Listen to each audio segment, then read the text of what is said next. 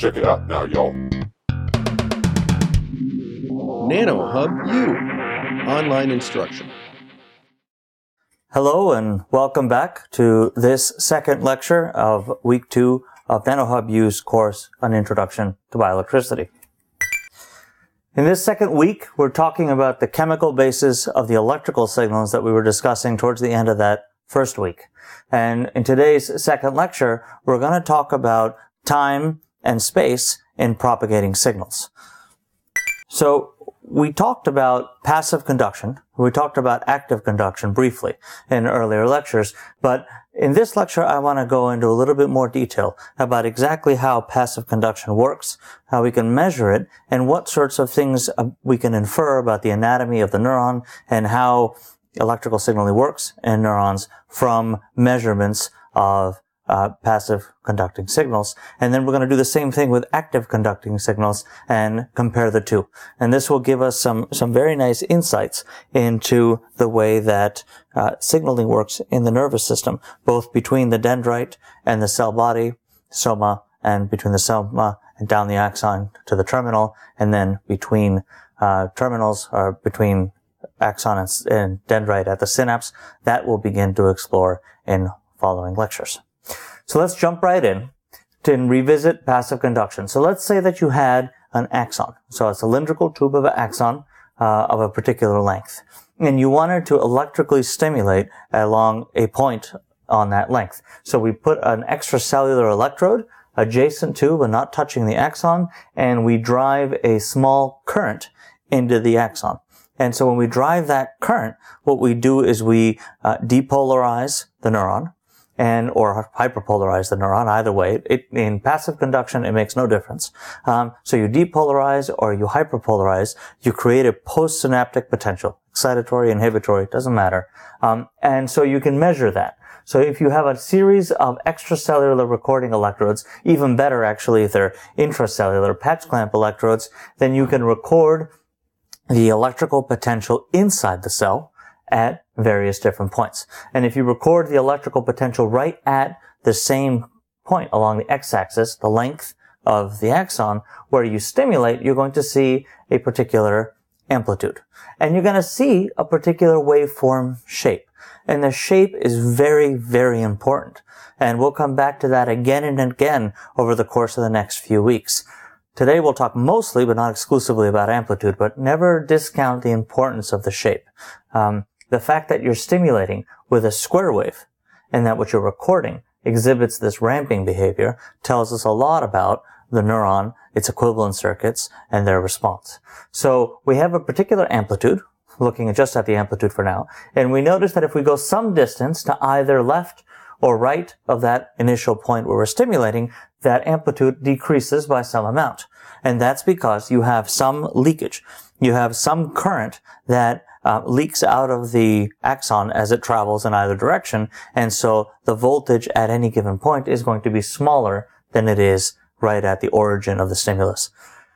And as you move away, that attenuation gets progressively greater and greater. So the signal becomes smaller and smaller and smaller. And in fact, you can plot the maximum amplitude as a function of distance along the axon, measured here in millimeters, and you can see that you have the highest value right at the site of the stimulus, and then it falls off exponentially going in either direction. We'll come back to that exponential relationship in just a minute. But first, let's look at it a different way. So you have this stimulus pulse, and if you stimulate, you start your stimulus at time t equals 0, you go up to a value of 1 nanoampere, you maintain that constant current, and then you shut off a little after 30 milliseconds, and you measure the amplitude of the membrane voltage in millivolts. So you're stimulating with a constant current of 1 nanoampere, and you're measuring the membrane voltage in millivolts. And what you find is that the membrane begins to charge up, right? So this is what that curve means, and this is why we say charge. So if this membrane was purely resistive, you'd find the voltage would just go up. And it would look just like the current waveform because the current and the voltage would be related to one another by R. So V equals IR. So the ratio of voltage to current would be R. And that would give you a linear following. So the shape would not change. But in fact, what you observe, right, this is not what we would expect, but this is what we observe, is this ramping behavior. And when we look at other sorts of electronic or electrical circuit components and ask ourselves which components behave in this fashion, the answer is capacitors. So capacitors charge. And if you apply an instantaneous current to a capacitor, you're not going to get an instantaneous change in voltage. You're going to get a ramping voltage. As the capacitor builds up the charge from the current is in coulombs per second over time.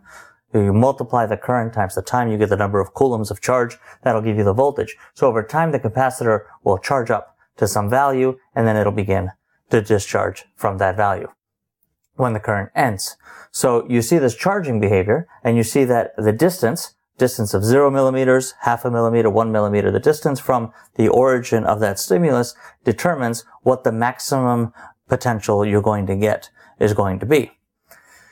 Okay, so that's one thing that we get out of this, is the fact that we infer from this that there's a capacitor in the membrane. And we'll come back to this way of deducing the equivalent circuits for membranes when we talk about the cable model and the Hodgkin-Huxley model in weeks 3 and 4 of this course. But for now, another thing I want you to take home with you is the fact of the onset. So right at time t equals 0, the current begins and the membrane begins to charge at that point. But at a distance away from that, as you move further and further away, there's a time delay before the current begins to charge. And that's because it takes a small but finite amount of time for the signal to arrive at that point. So keep that in mind as we talk about time delays and as we talk about conduction velocities. Okay. So this attenuation that I said was exponential. Right? So at the origin, at the site of the stimulus, you're going to have some peak amplitude. We're going to normalize it. So we're going to divide whatever amplitude we have anywhere else by the peak amplitude. So at the peak, you'll have 1, and it'll drop off from there. At some point, you will have a value of 1 over E. And at 1 over E, you have 30% of your maximal amplitude. And so between those two, you can determine what we call the space constant, lambda. Lambda is equal to the square root of the resistance of the membrane divided by the sum of the resistance of the liquid inside and outside the cell. So the extracellular and intracellular cytoplasm has an impedance, Rho and Ri. The sum of those two is what we divide the square root of the membrane resistance by to get this lambda, this space constant. So as we increase the membrane resistance, you're going to have less leakage of current, and so you would expect that the signal would attenuate more slowly, and your space constant would be greater. And in fact, that's exactly what the equation would give you. If you decrease the membrane resistance, you would expect that the signal would leak out more quickly. Think of it like a hose filled with water, and if you poke holes in it, where these holes represent ion channels that are not fully closed, and you poke these holes in the membrane, you're going to have some amount of leakage. The more holes you have, the lower the membrane impedance is, the more leakage of water you're going to have, and the more your signal is going to die off. Or as you go down the hose. The less hose you have, the higher the membrane impedance, the less your signal is going to die off. And so that's what we observe here. And this space constant, which tells us the distance until we've dropped off by 1 over E, is proportional to the membrane resistance in just that way. So it makes sense intuitively. And remember from lecture 1.5 that we talked about, when we look at these equations, it's very important, rather than memorizing them, to walk yourself through it and convince yourself that, in fact, it makes sense that the values be what they are. Just like we have a space constant, we have a time constant. So the membrane charges up at a particular speed. It doesn't do so instantaneously, but it does so exponentially, and that's because it is a capacitor. And so if we look at it charging up to 1 over E of the maximum value, so the maximum value minus 1 over E of the maximum, or 63%, you can measure that space constant and find that it is proportional to the membrane resistance multiplied by the capacitance. Which means that the larger the capacitance of the membrane, the longer it would take to fill up. So think of it as a capacitor as a bucket that holds water. Right? So just like a membrane resistance is the water in a pipe with the leaks, the capacitor is the bucket at the end of the hose that carries the water, that holds the charge in an electrical system. So the bigger the bucket, the longer it takes to fill. The longer it takes to fill, the slower you'd expect this curve to be, and the greater you'd expect the time constant to be. So it makes sense that the capacitance be directly proportional to the time constant. The same thing with the impedance. The greater the membrane impedance, the longer you would expect it to take to charge up to a particular value. So this equation makes sense intuitively, and this describes the behavior we observe in the way these active or passive signals flow. Let's talk now a little bit about active conduction. So active conduction is different from passive conduction. And here's why. In an active conduction, we take a segment of the axon, and now it's important to draw in the ion channels because the ion channels are what open and close to generate the action potential, and that's how we get that active signal, right? So we draw in the ion channels and we say, okay, we're going to stimulate at this point right here. And so when we stimulate, we're going to depolarize the cell past the threshold. When you hit that threshold, the sodium ion channels are going to open and the potassium ion channels are going to close. When that happens, the cell will depolarize all the way up to the resting membrane potential, not quite, of sodium. And it's not quite the resting membrane potential of sodium because the potassium ion channels reopen before the sodium ion channels close completely. So you never quite get to the resting membrane potential of sodium. But you get to that high voltage of about 20 millivolts, and then you begin to roll off again. So now you have a passive signal, or a passive postsynaptic potential here, except it's not postsynaptic, it's post-stimulus, but you have an intracellular signal that flows passively and begins to charge the membrane at various different points, right? The last place physically where it can charge the membrane to the threshold will be the place where the next action potential begins. So it'll flow all the way down to here, and here it still has enough voltage to charge the membrane up to the threshold voltage, and you'll have the sodium ion channels open, the potassium ion channels close, and you'll generate a new action potential. In between, you're going to generate a lot of action potentials as well. But that's a waste of energy, and it doesn't really matter because the process of generating a new action potential is slow. And so passive conduction will be faster than the process of generating a new action potential.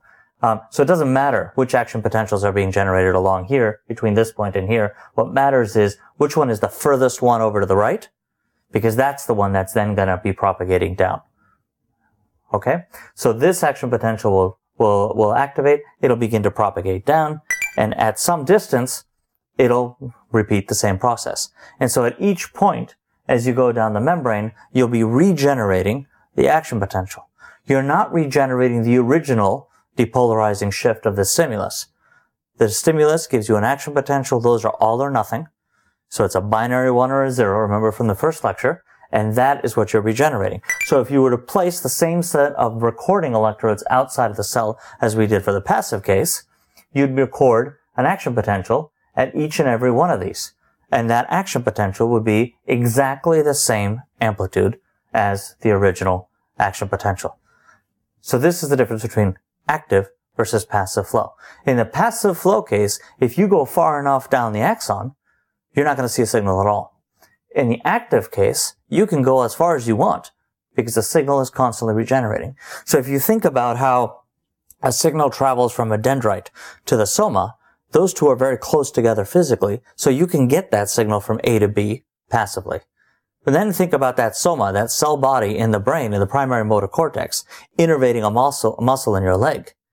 And to get that distance, more than a meter, to the spinal cord where it synapses or further, especially in the case of the sensory neurons and the dorsal root ganglia, you have to have a means of regenerating that signal, just like we talked about with cell phone towers, where they receive your signal, they amplify it and retransmit it without changing it.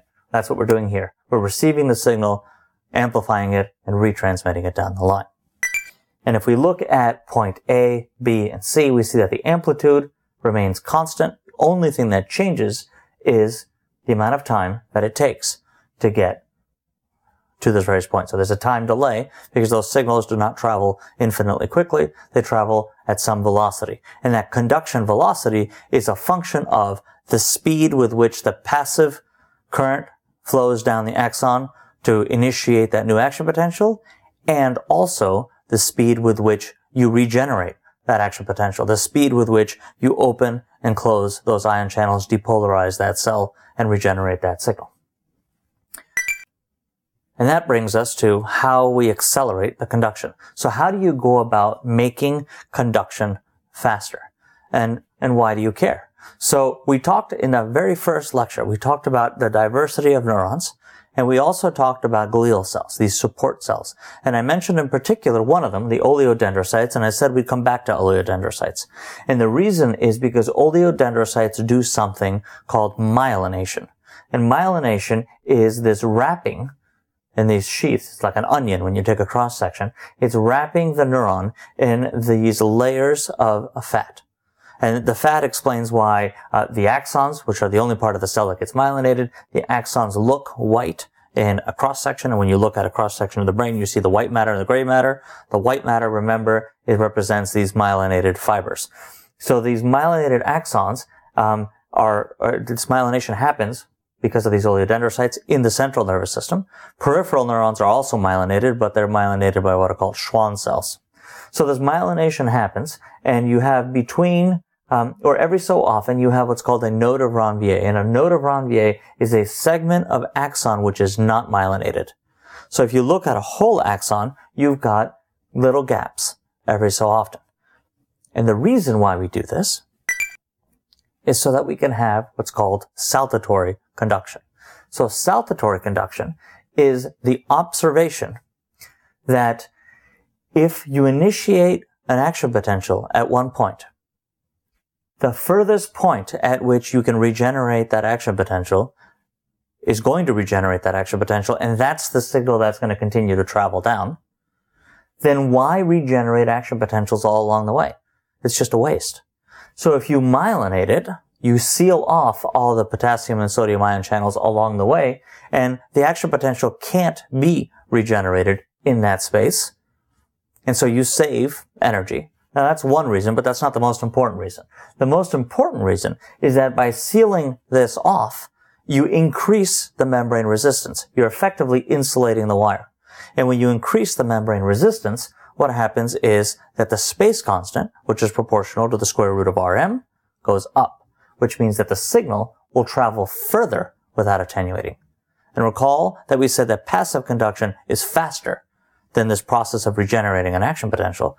So if we can make the signal travel further, faster, and regenerate it only when we need to, then the net effect is going to be faster propagation of signals, faster nerve conduction. So if you have a signal beginning here, it travels down to this space between two sections of myelinated sheath, and that space, recall, is called the node of Ranvier. At the node, it regenerates, and then it flows down the myelinated segment to the next node, and at the next node, it regenerates again. And so this process of saltatory, from the Latin word for jumping conduction, because the action potential jumps from node to node, is the fastest way of carrying a signal down an axon. And speed matters because speed is what allows your reflexes to be quick. And the difference between survival and the opposite, the alternative, is speed often in reflexes, especially when you think from an evolutionary perspective. So it's very important to develop this mechanism. Now, what happens in situations in which the myelin, for example, is compromised? So the myelin is compromised in, for example, multiple sclerosis. That's a demyelinating disease. When the myelin is compromised in multiple sclerosis, what happens is that in some cases, the action potentials don't float. They don't reach this node before they've attenuated because the impedance of the myelin sheath has dropped. And in some cases, they just flow passively all the way down the line. Either way, you have a signal that either doesn't reach its terminal or reaches it out of sync with the other fibers in a nerve. So a single nerve is not a single axon. A single nerve is a bundle of thousands of millions of axons. And if the signals arrive out of joint, then you won't necessarily get the effect that you're looking for. And so you have this progressive loss, especially in the periphery initially, of motor control. So that's what you see in multiple sclerosis. Okay, so let's do a comparison. So if we do a comparison of active versus saltatory conduction, we see that an action potential that begins in both places will flow passively in both, but faster where there's myelin. And so by the time you've reached this point on an unmyelinated axon, you will have reached this one on a myelinated axon. And by the time you've reached here on an unmyelinated axon, you've reached here. So you travel almost twice as fast in this example as you do in the case of the unmyelinated axons. So myelin is very, very important because it optimizes conduction velocity by combining the best of passive conduction, which is speed, with the best of active conduction, which is the ability to maintain your initial signal integrity over a long length of axon. And that's where we'll leave it today. We'll come back in the next lecture and begin talking about the applications of what we've learned in this lecture. Thank you very much.